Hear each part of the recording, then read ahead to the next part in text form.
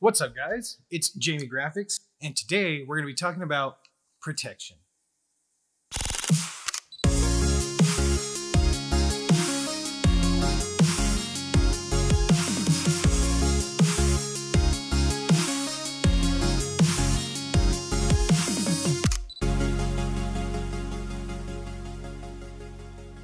How's it going, guys? I know that it's been a while. I hope you had a great new year, and I hope that the year's off to a great start so far. With the new year starting, I came up with a couple ideas. Gear Talk Tuesdays. I know it's not Tuesday anymore, but I figured better late than never. That might be a continuing theme, so don't sue me. First thing I'm going to talk about is protecting your investment. There are a few things I recommend heavily when it comes to protecting your gear and your camera mainly. When I say protect your gear, I mean protect your gear for multiple reasons. You don't want scratched up gear or anything like that. You really want your stuff to stay nice and clean and fixed. Secondly, if you ever go to upgrade your gear and you want to sell old gear, you want it to look good. If there's a scuff here, a crack there, you're going to have to take away a little bit of money. And why do that when you can spend $5, $10 and protect it? First thing I'm going to talk about is LCD covers.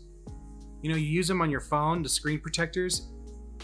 They're the first thing I put on every camera that I get or any device that I get. I have them on my Ninja Inferno external monitor. I have them on both of my cameras. I even have them on my Rode Wireless Go's. Whenever there's a screen on any of your devices, get LCD protectors. Secondly, protect your lenses. There's a few things you could do. There's lens filters. I highly recommend putting them on your lenses. A lot of good lens filters are really expensive. Protect those, keep those in their cases, but for the most part, have a cheap little UV filter on your lens to protect it at all times. You can buy cheap UV filter lenses from Newer or something like that for like $10 a lens filter. And then when you're ready to use it, put your filter on, your actual filter that you're gonna use, whether it be a really good ND filter or what have you, but always keep a filter on your lens at all times. Now, there's two things you can do to protect your actual camera. There are these little silicone covers.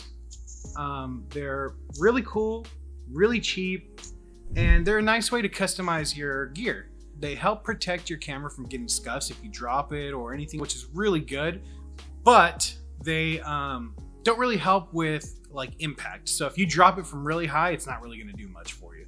The next step up to protect your camera would be a cage, especially if you're doing video. Photo, maybe not so much. I still keep my cage on it when I'm taking pictures. It's more likely to fall on the cage than it is to damage the camera. Secondly, they're filled with mounting options. You can mount mics, you can mount handles, you can mount monitors, there's just grips. They're a great tool if you have a lot of gear, especially if you're doing video. My monitor wasn't secured on my grip that I have on my cage and it fell. The scuff isn't too bad. If you don't know it's there, you probably wouldn't see it, but I know it's there. I saw it happen, so it absolutely bugs the crap out of me. Luckily, I was still sitting in my car, setting all my gear up. It hit my shifting knob. It scuffed up the monitor, and I was so upset. I was really bummed out because I hadn't put my LCD screen protector on it, which is actually the reason why I'm making this video, because of that exact accident. I thought I'd make this video so that doesn't happen to you.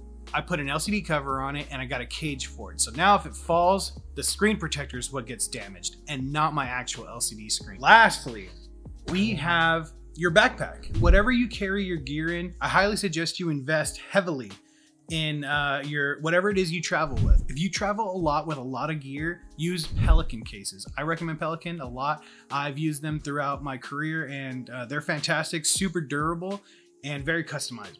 But if you don't have that much gear, invest in a really good backpack. Me, I do a lot of research on things before I buy them. The best bang for your buck, in my opinion, is this Polar Pro drone trekker. It's got a lot of room. It's got a lot of padding.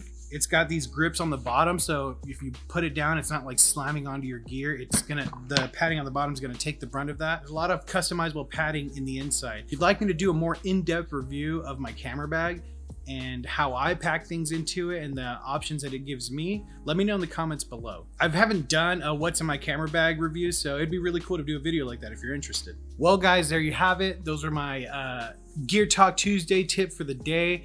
These videos are meant to be really short and get straight to the information for you guys. If there's anything more in depth you'd like me to cover, whether it is the camera cages or the LCD screens or anything like that, let me know in the comments below, and I would love to make a more in-depth video about it. That's kind of the point of these videos, so I can toss out a lot of lures out into the water and see what you guys want, and then make more in-depth videos based off of that. So if you guys enjoyed that, let me know in the comments below. Please like and subscribe and hit that bell notification if you don't already, and I'll see you guys on the next one. Peace!